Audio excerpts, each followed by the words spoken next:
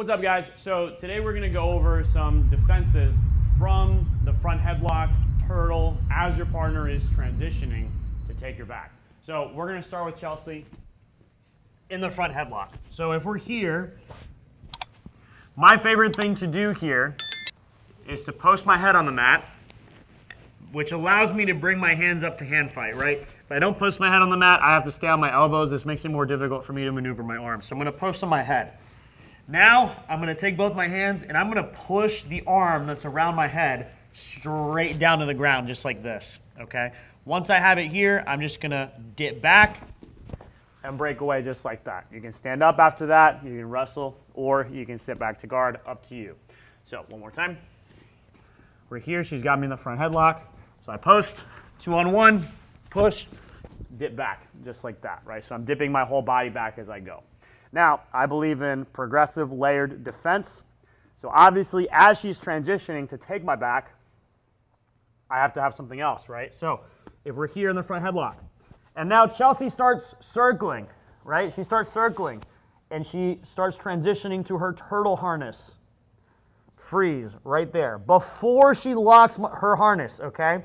Because I'm not going to be able to do this if she locks her harness. I'm not going to be able to follow. She's going to be able to follow me, okay?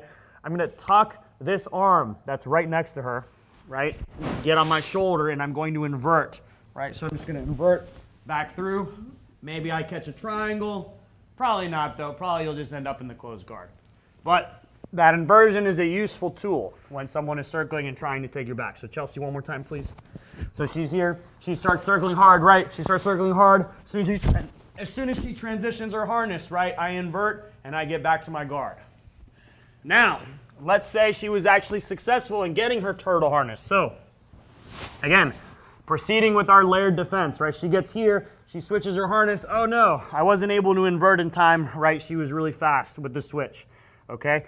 My favorite escape to do this is the trap and roll from here, okay? So I've seen people pinch at the elbow. I don't like this as much. This is very telegraphed. She probably knows what I'm going to do, right? Instead, I'm just going to grab the wrist on that side, and I'm going to pinch here, okay? I still have a good tight grip on her, but she may not see it coming as because it's not as telegraphed as me going above the elbow here.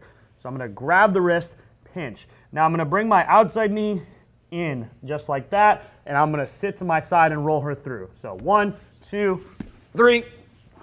And now from here, if she still has her harness, I'm just going to dip down, tuck my shoulder, and then I come on top. So let's do that again. Right. We'll go a little bit faster. So we're here in the front headlock. She starts circling. She gets her harness. Okay, I didn't invert. 1, 2, 3. Sit here, dip down, and now I come on top just like that. Okay? So again, guys, multi-layered defense. That's what you want. As the position gets progressively worse for you, you should have something that you can attempt along each of those steps, right? Obviously, if my 2-on-1 works, or if I do a sit-out, which isn't my preference, but some people like to sit out from there, or an arm drag from there and I get out from the front headlock, great. If she circles, I try inverting, I try getting back to my guard. If she gets to turtle, okay, now I've got the trap and roll. So you've always got an answer as things get worse for you. Although, obviously, if the early stuff works, it's always better. So always try to make the early stuff work.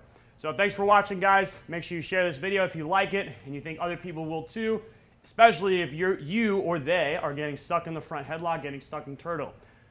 Make sure you guys are subscribed to the channel as well. That really helps us, and you guys will be notified when we have new videos out there if you click the notification bell next to the subscribe button. Thank you guys so much. I'll see you guys next time.